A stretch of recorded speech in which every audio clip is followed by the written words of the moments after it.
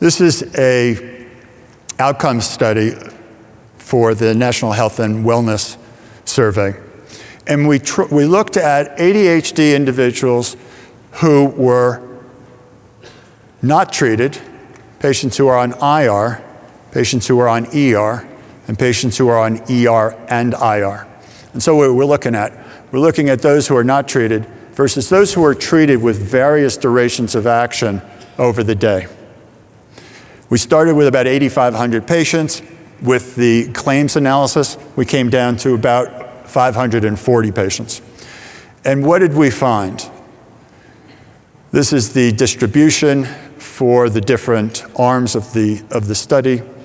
The unmedicated group had twice as many outpatient visits and higher total annual direct costs. So that means that if you have ADHD and you're not being treated, you're an economic burden in the system. Not only that, some of that money is coming out of your own wallet.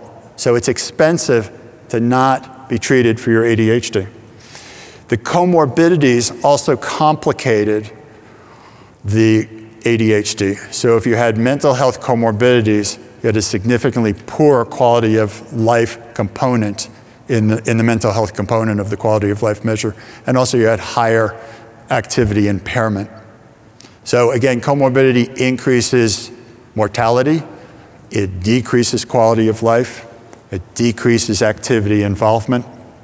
And the conclusion was that longer duration of action formulations substantially reduce the economic cost of ADHD.